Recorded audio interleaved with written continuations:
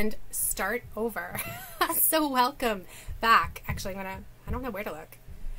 Anyway, welcome back. I am so excited to talk to you again about Gateway. So this idea came to me because on Sunday, January 7th, it was announced that the UAE, am I still on live? All right.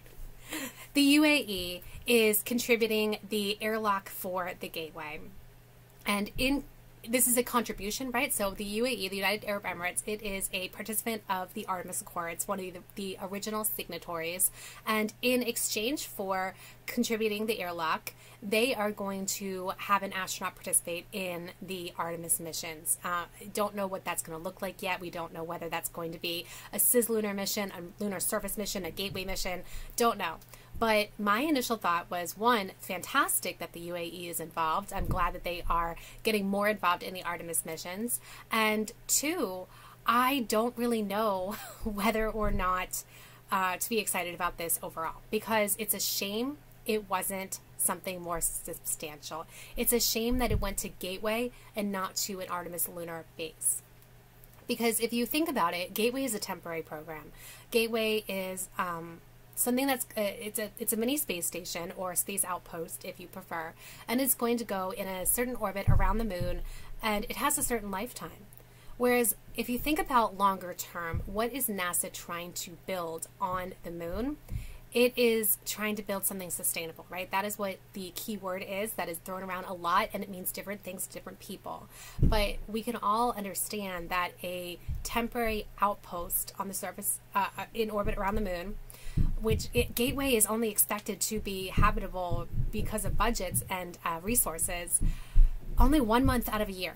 So a very not habited, habitation module and all these other elements that are going to be part of Gateway that suck up a lot of money and a lot of resources in terms of energy, publicity, geopolitical, capital. All of that is going to Gateway, and it's not going to the sustainability of the Artemis program.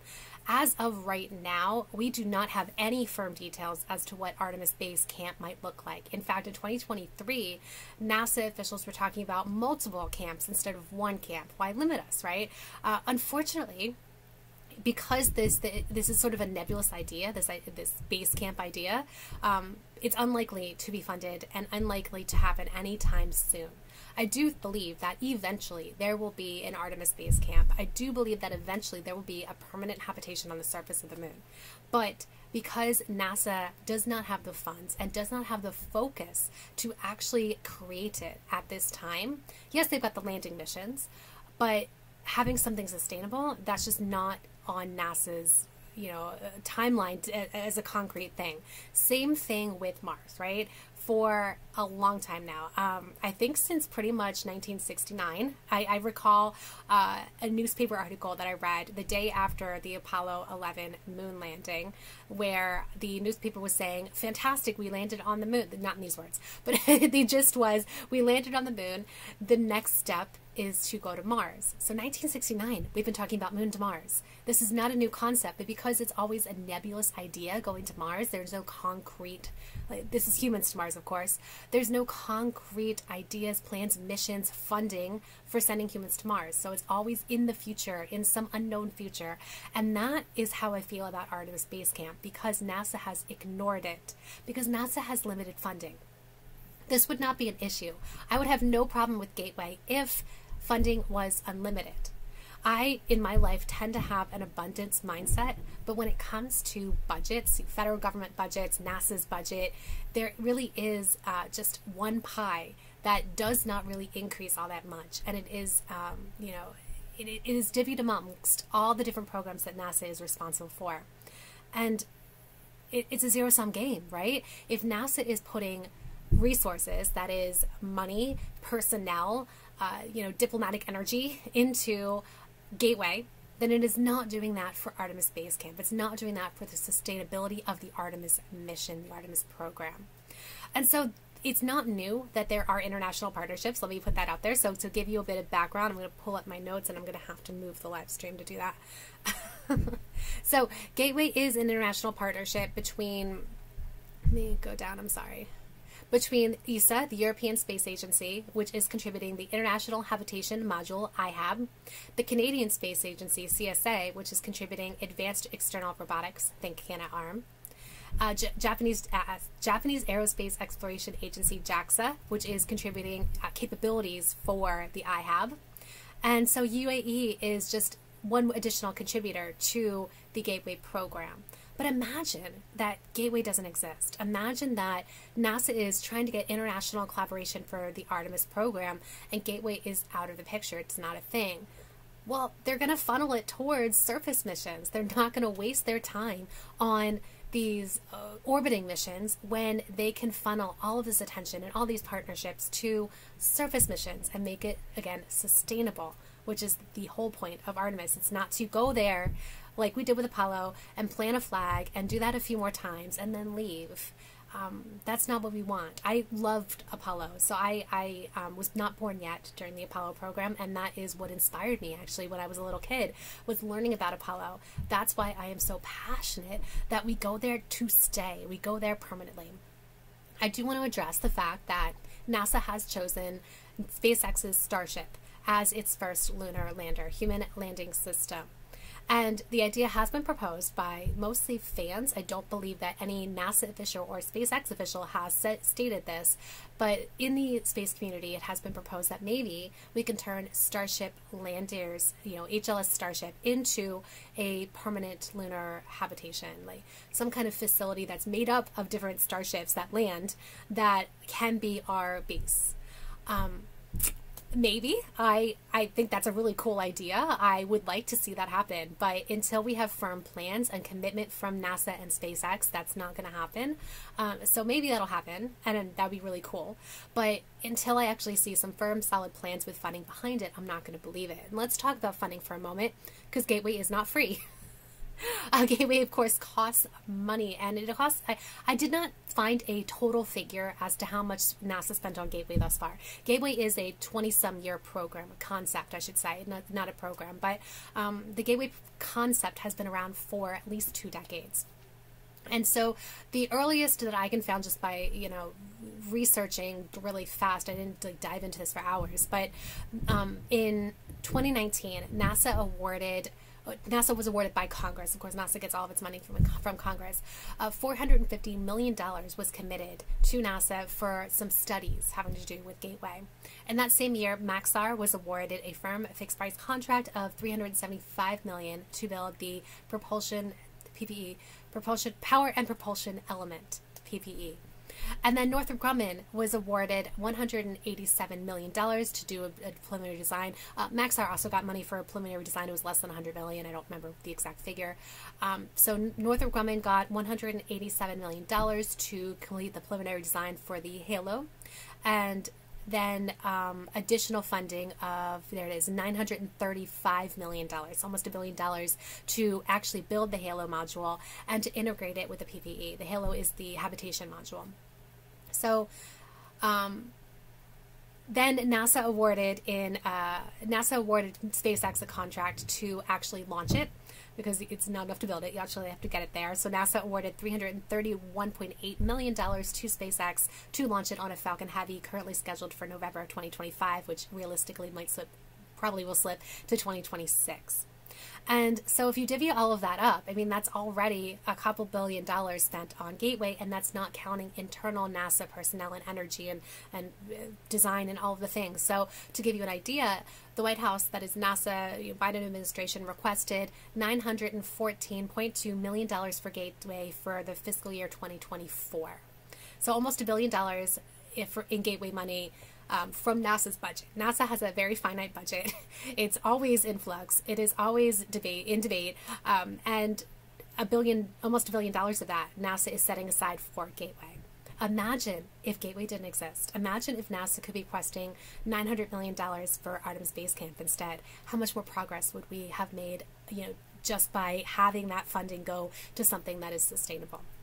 There are some legitimate arguments for Gateway. I have gone back and forth about it. Some of the things that have been discussed with regards to the benefits of Gateway is that it will give us a radiation profile that we can better understand humans to Mars. Eventually humans will be going to Mars, right? And we need to understand the deep space radiation environment, and I agree, but we don't need Gateway for that. We do not need a very expensive space station or space outpost that has humans on board to understand the radiation environment. In fact, we shouldn't be putting people out there until we understand the radiation environment, right? So Capstone, if you remember that little satellite that was the very, very first of the official Artemis missions, Capstone was actually put in this strange orbit around the moon to study the radiation environment. That is really cool. And that is inexpensive, and it is scientifically useful. And if we want to understand the radiation environment going to Mars, then we need to send more probes. We don't need to send a huge, habitable thing that we put in orbit around the moon to understand the radiation environment. Another argument is that it will help with lunar science. I am a lunar scientist by training. I hate this idea. We have orbiters around the moon. Orbiters are really scientifically useful. They are scientifically, they have already been scientifically significant in providing us with an understanding of all of the lunar science that we could do on the surface. And that's the key, right? The orbiters contribute to the greater understanding, and then we need to go to the surface. It's the reason why we actually land, these missions on Mars, right? We don't just have orbiters around Mars. We actually send things that go and rove around and dig, because surface operations are what's really going to provide us with so much more detail. It's why NASA is pouring so much money into Mars sample return, because just having teeny little samples, or even going out to an asteroid and bringing that back at a great expense, having a little sample of something and being able to put our hands on it and put it in scientific equipment, whether it's scientific equipment that is in situ, that is at the site, or whether it's scientific equipment here on Earth, that's valuable. And so as a lunar scientist, and I can imagine any astronaut, not an astronaut, but I can imagine any astronaut would not only be orbiting the moon to do lunar science. You don't need an astronaut to be orbiting the moon doing lunar science. What you need is an astronaut there, digging their gloved hands into the regolith and, watching it fall in the lower gravity, and doing all the great things that we will be able to do in terms of digging and examining what the regolith is made of and understanding what we can do with that in situ resource utilization. And so I would say Gateway is actually a detriment to lunar science in that sense, because Gateway is taking up a significant amount of money that could be spent either on lunar orbiters that are not human rated or on surface operations. Another thing that has been brought up, and I think this is actually one of the only legitimate reasons for Gateway, is that it is low-hanging fruit for international collaboration. And I meant to look up who's the person who used that term with me yesterday, low-hanging fruit. Forgive me, I had it up on my phone, but my phone is now currently being used for something else.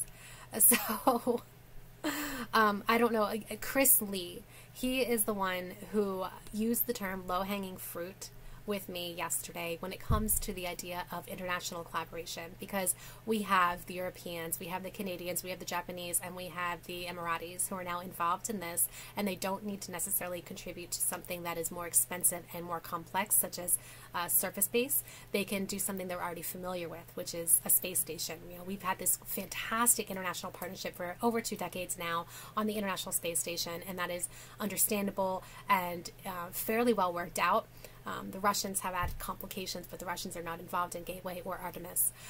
So it is conceivable that it is just an easier sell diplomatically to get countries to agree to a space station around the moon rather than to agree to surface operations. And I can understand that. But on the other hand, I think that the U.S. should be leaders. I think that our role here is to do something fantastic, to do something that is deemed impossible, to do something, this is what NASA does. NASA is known around the world for making the impossible happen and for leading the way to do so. I love the fact that there's so many countries that are involved in space, but globally, NASA is that name recognition, that brand that is known for breaking ground and for doing fantastic things that advanced humanity in space. And this is not it. Gateway is not it. Gateway is just a cop-out. Gateway is a distraction, as the title of my live stream here is, because it is distracting NASA from doing the great things.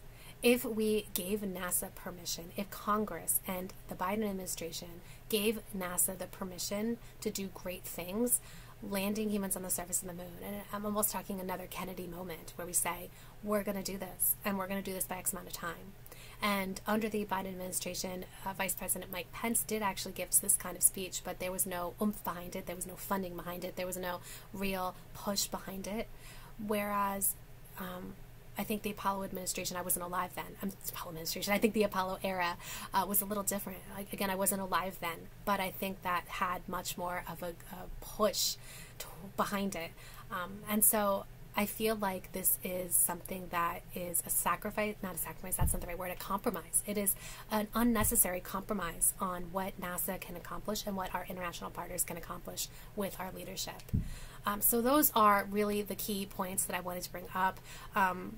Another thing I think is actually a positive, back in the day it was a positive, was the flexibility of Gateway, because between administrations, when the Obama administration was transitioning out and the Trump administration was transitioning in, we did not know if the Trump administration was going to keep the idea, not keep, but reinstate the idea of a moon program, because the Obama administration had canceled Constellation that was under George W. Bush. And so with that change of administration, there's always uncertainty. So flexibility was a strength, and that Gateway was something that we could easily say, here's something that we're creating. It is flexible for many missions. It has gone by many names. So a deep space gateway was one of the names. Gateway to Mars was actually a name that was once used. So Gateway has that flexibility of architecture.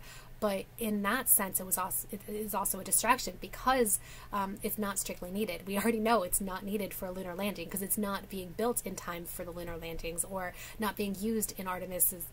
It was not used in Artemis 1, and it is not being planned to use. Gateway is not being planned to be used in Artemis 2, 3, or 4. So it is not strictly needed in the architecture for Artemis. So I don't believe that is an actual strength anymore of the Gateway program. Let's see. I think that's about all I wanted to cover. Yeah. I'm so sorry. I don't even know if this is on live. I can't see anybody participating. No, it's not. Shit. So sorry that the live stream did not quite work out the way I wanted it to. Thank you all for joining in that initially did join. If you would like these in your inbox, please subscribe to astrological.com/subscribe for your newsletters that come in your inbox every Monday morning. And join me again next Friday. Thank you.